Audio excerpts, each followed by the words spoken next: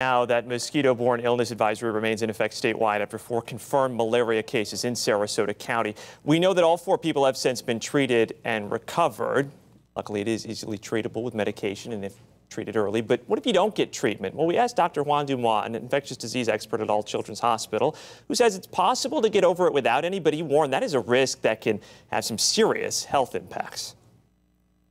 Malaria can stay in a person for a very long time if it's not treated, and in some cases kill them if it's not treated. But it can go away. Some people will survive malaria without treatment.